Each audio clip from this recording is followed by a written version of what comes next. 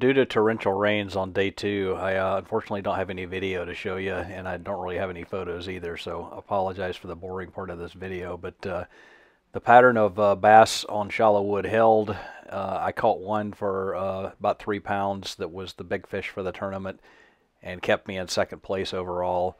I had 5 other bites, but unfortunately all of those fish got off, so I only weighed in the one, but it was enough to keep me in second. So that's the end of the tournament for Kerr. Thanks for watching. Please like and subscribe.